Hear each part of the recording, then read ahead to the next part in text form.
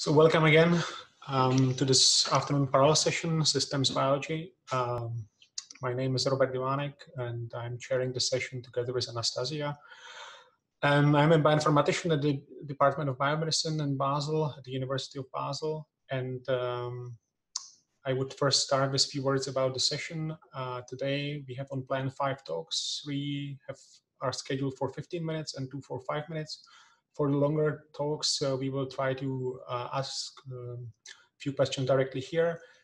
And I would ask you, therefore, if you can post your questions to the Q&A session, which can reach with the button at the bottom, and please also upvote the questions. And now I pass the microphone to Anastasia, my colleague, who will introduce the first speaker. Good afternoon, my name is Anastasia Börsch, and I'm co-chairing this session with Robert Divanek. I'm working as a postdoc in the Computational Systems Biology lab of Professor Mihaela Zavolan at Biocenter. So the next speaker is Anastasia Börsch. She is a postdoc with Mihaela Zavolan at Biocenter, and she will talk today about sarcopenia, which is a disease where we observe degenerative loss of skeletal muscle, typically in older people, and we are looking forward to hear your talk, please.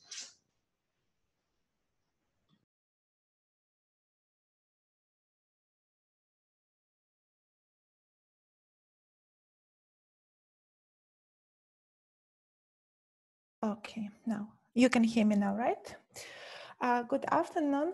My name is Anastasia Börsch, and today I will present you the comparative analysis of skeletal muscle aging in rodents and human. In 2015, we teamed up with 2 groups in Biocenter.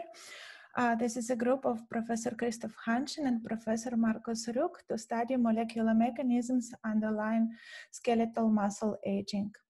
I would like to thank these people, also Professor Erik van Nimwegen and members of the group of Mihaela Zavolan for their help in accomplishing this project. Why do we study muscle aging? As you know, the average lifespan is increasing and leads to an increased frequency of aging-related diseases.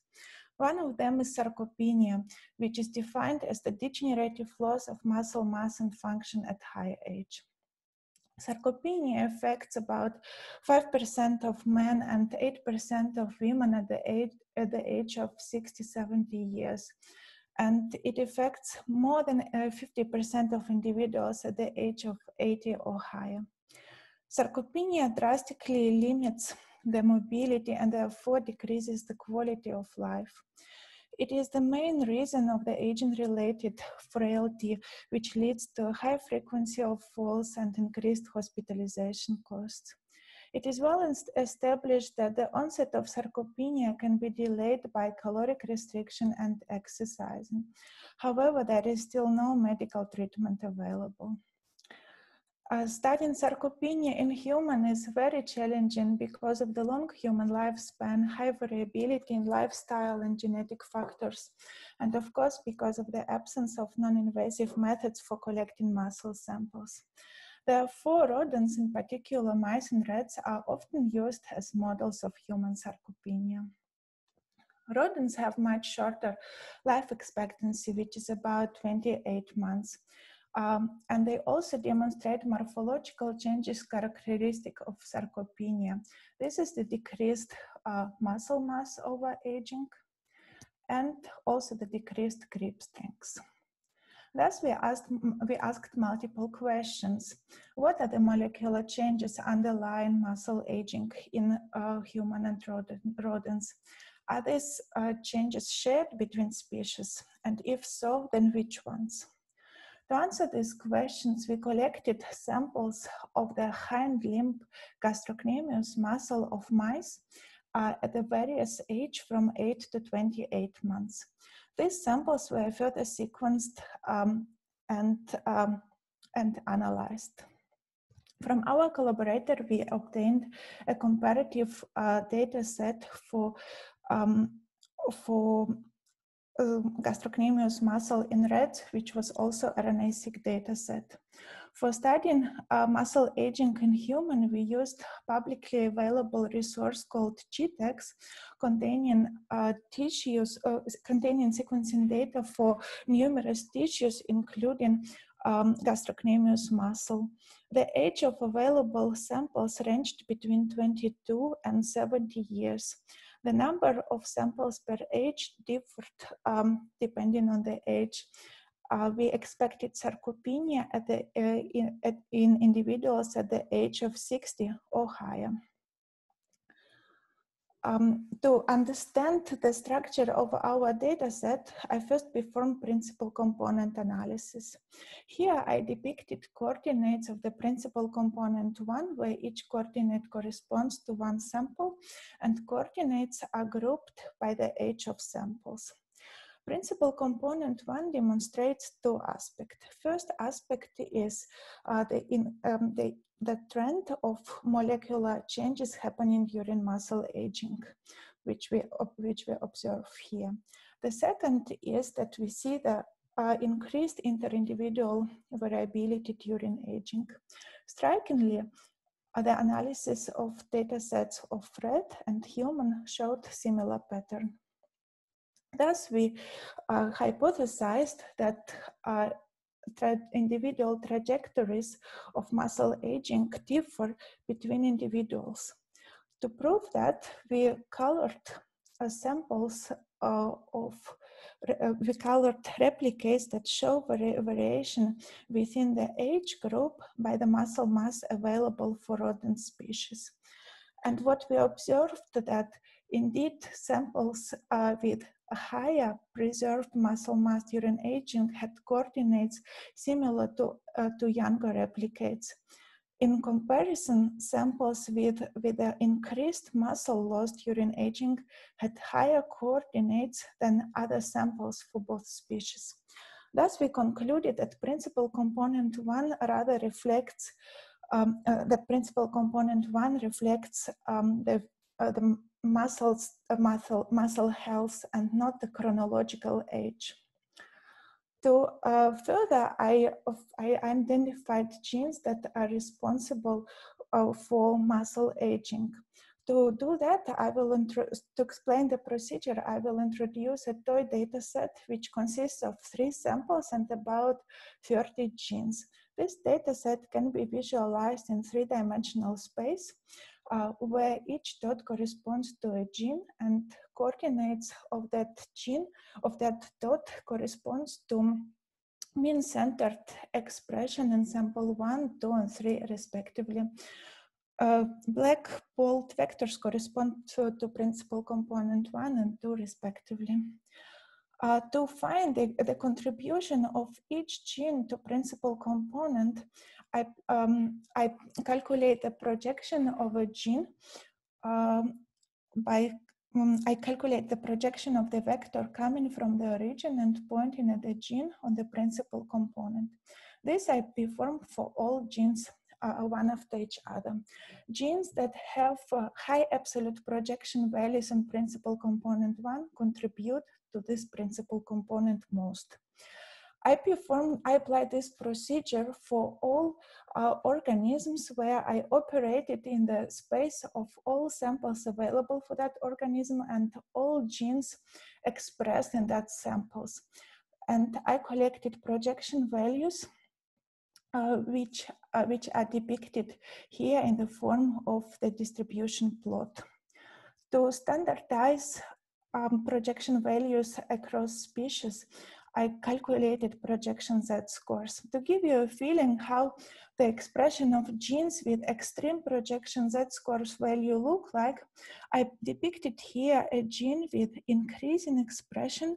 It's sarcolipin gene from the mouse dataset with high projection z-score. In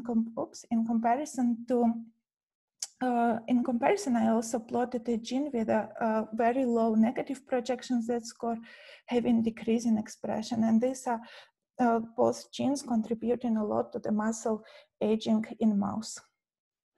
Next, I wanted to compare the dynamics of gene expression changes occurring during the muscle aging.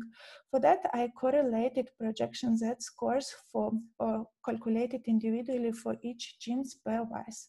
What I observed that correlation was very poor for all comparisons that I performed, indicating that that muscle aging is not really conserved at the gene level across species. Next, I identified molecular pathways underlying muscle aging. To do that, I performed gene set enrichment analysis based on projections on principal component 1 for all organisms. Here is an example how I performed that for one of pathways. So basically, I got the list of all pathways and associated genes from the KEGG database. And what I did, I ordered all my genes based on the projections on principal component 1, starting from the highest and ending up with the lowest negative. And then I checked what is the distribution of genes that are annotated with this particular pathway in that list. And I calculated the enrichment score for that. So then if the pathway was highly enriched on the negative or on the positive side, I translated the enrichment into the color coding, meaning that oxidative phosphorylation is enriched with genes that decrease the expression during aging. This is another example of FOXO signaling pathway, which is positively enriched, which is enriched with genes that increase the expression during aging. I performed this procedure for all available pathways and for all genes. Then I kept only those pathways that were significantly enriched, at least in one species, and subjected them to the hierarchical clustering. What you can see that we have one clear cluster of genes, of pathways that are enriched with genes increasing the expression during muscle aging. These are pathways regulating inflammation, cell cycle, and proteostasis. Also, a cluster of pathways related to metabolism. Also, several pathways commonly enriched just in two species. In this case, let's say ribosome and extracellular matrix pathways are enriched in rat and human, and also pathways enriched only in mouse and rat. In this case, for example, these are mitophagy and autophagy. By looking at these results, I concluded that changes in the gene expression are shared actually on the pathway level between human and rodents, and not on the gene level.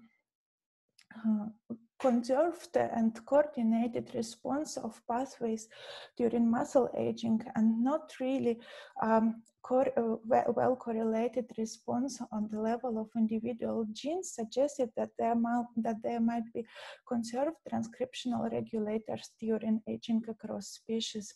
To check this hypothesis, I applied his SMARA tool, which was developed in the lab of Professor Erik van Nimwegen, also at the Biocenter, and I estimated the activity of transcription factors using my RNA-seq data sets for mouse, rat, and human.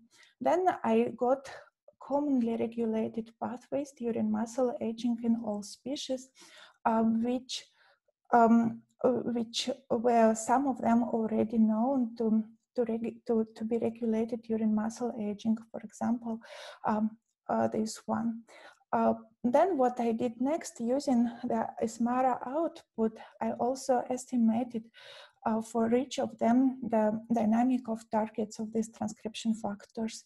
Here I demonstrate to you the expression of top targets of transcription factors called estrogen estrogen-related receptor.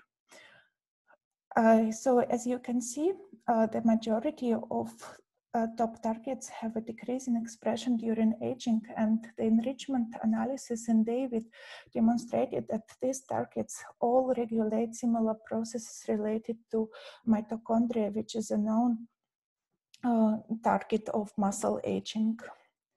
Thus, we may conclude that muscle aging is a complex process, and I showed that by making the analysis, we found out that the chronological age of samples, meaning the age from the birth, is not equal to the physical state of the muscle. I also showed that molecular changes are conserved on the pathway level and not on the gene level. I demonstrated that there are several regulators which are conserved, that are conserved during sarcopenia. And all presented data sets for rodents can be visualized and studied if you follow the link which I presented here. Thank you for your attention. Thank you, Anastasia, for the talk. I again remind all the audience, please post your questions to the Q&A box. Actually, I was wondering, I mean, the fact that this mitochondria related pathways are shared, I mean, do you have some explanation for that? Why exactly this is happening, or why this is the main observation?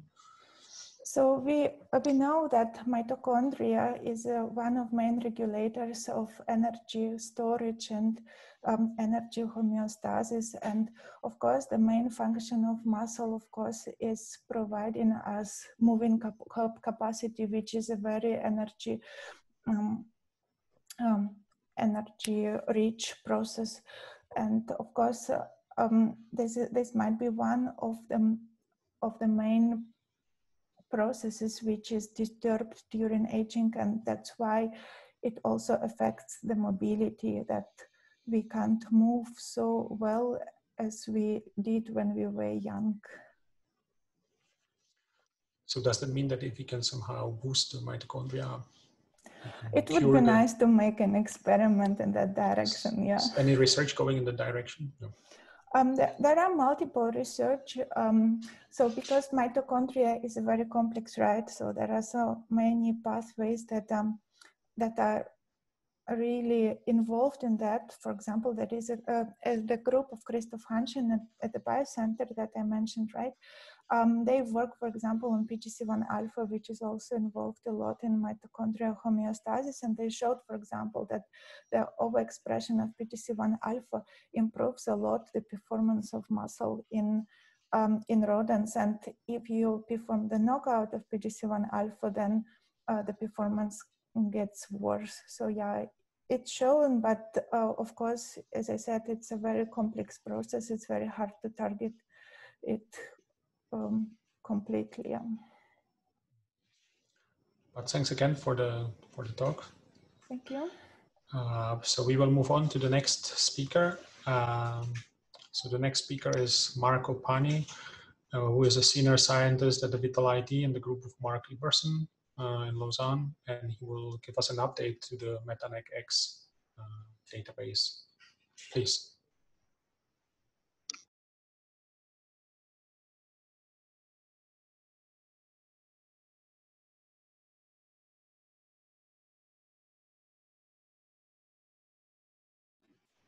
Hello. Can you hear me? Okay. So I'm going to briefly present you the latest update of the MetaNetics MNXRef database. And the purpose of the database, the primary purpose is genome scale metabolic network. This genome scale metabolic network are in silico reconstruction of an organism metabolism, and they have a dual nature. On one side, they are a repository of knowledge about an organism metabolism, and on the other hand, they are numerical model that can be simulated. One of the main resources for genome scale metabolic network is a big database, and in this database, this very valuable model comes with reaction. We are just represented with symbol, like this one. We have other databases, like for example, the RHEA database, that also have representation of the reaction, but we fully define the chemical structure for the metabolites. And our initial problem was try to establish relationships between symbol and chemical structure across databases. And if you can establish relationships for all metabolites of the reaction, you can deduce that the reaction are similar. And it was really the purpose of creating the metanetics database. Okay, so essentially when we have a set of chemicals, the idea is to build a set of them to become a metabolite, to identify the set with an MNXREF identifier, and also to choose in this set the one that best represents it. Starting from this and from a collection of input reaction, you can progressively merge the metabolite, rewrite the reaction, go for another step of merging metabolites, and at the end, you end up with reaction being merged. In this project, we are using 3 different lines of evidence to do this merging. First, it's a systematic usage of a chemical structure and chemoinformatic tools. Over the last year, more and more structures have become available, but it remains slightly challenging because of incomplete or missing information within the structure of R groups and of mistakes. The second line of evidence is what I call the reaction context. When you have collection of reaction from 2 databases and already partially reconciled metabolite, you can infer using, for example, reaction cross-reference that some metabolite might be similar even if you don't have chemical structural information. The last thing that has been introduced with the new release is we are running on genome scale metabolic network an algorithm which is a variation of flux variability analysis to give a status to every reaction. Then we are willing to compare the status of the reaction before and after the mapping, trying to preserve it as much as possible. For example, this is really a case where all the status of the reaction have been preserved, at least for the reaction that can be mapped one-to-one. Here, for example, you see that we have 4 metabolites that are not belonging to one-to-one mapping, and nevertheless, the status of the reaction could be preserved. A few numbers to show you the current status of the resource. On the left, you see the different databases that have been incorporated and the relatively large number of chemicals that appear in at least one reaction and that have been reconciled. The database is available from our website, together with a couple of tools, and we also are providing a RDF version of it accessible from our SPARQL endpoint. Thank you. Thanks as well for this update on the metanetics. And because it was a short talk, we don't have a time for a question here, but we will ask the questions later in the meet the speaker session. And now I can pass the microphone again to Anastasia, who will introduce our last speaker in this session. So thanks a lot. So I would like to introduce Xavier Richard, who is a PhD student at the University of Freiburg, and he works in the group of Christian Matza. And today he will present how he uses the game engine, a very unexpected tool, to perform simulations of bacteria interaction. So we are looking forward for your talk. Yes, So I need to share the screen. Yes, perfect.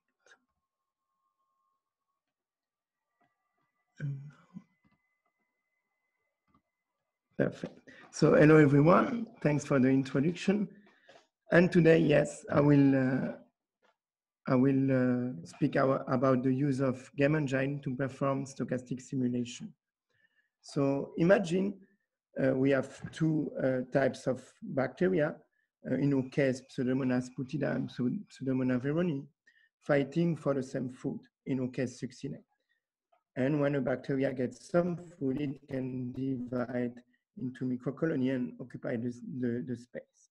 So our goal is to make a simulation of the war between Pseudomonas putida and Pseudomonas veroni.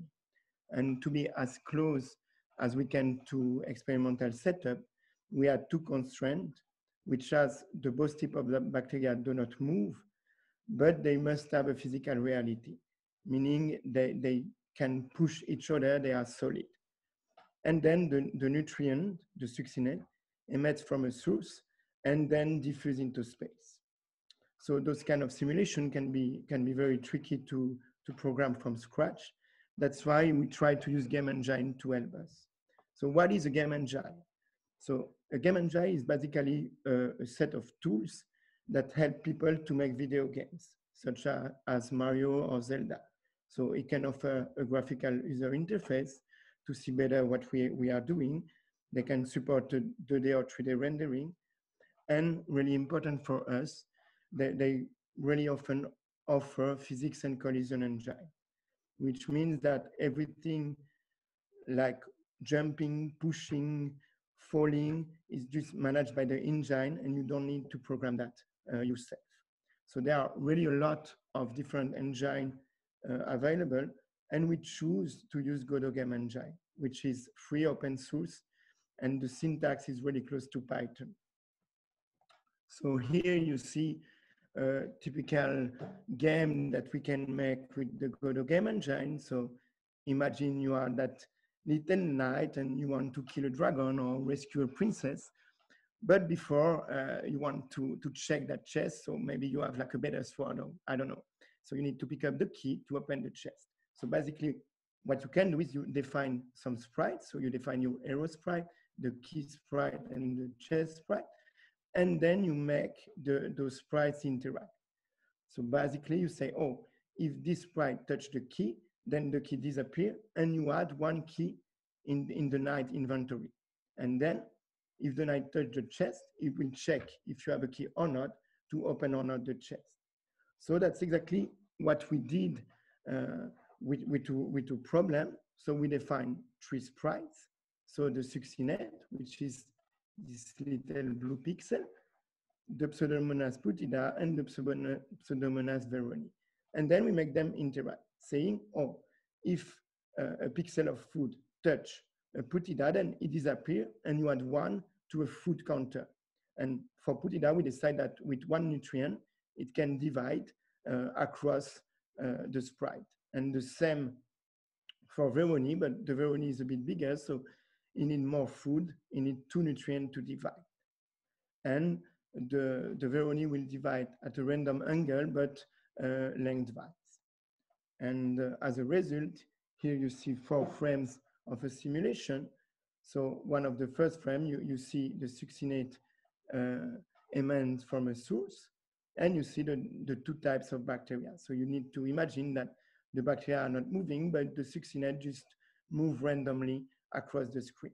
And when a succinate touch a bacteria, it adds one to a counter, and the bacteria start dividing.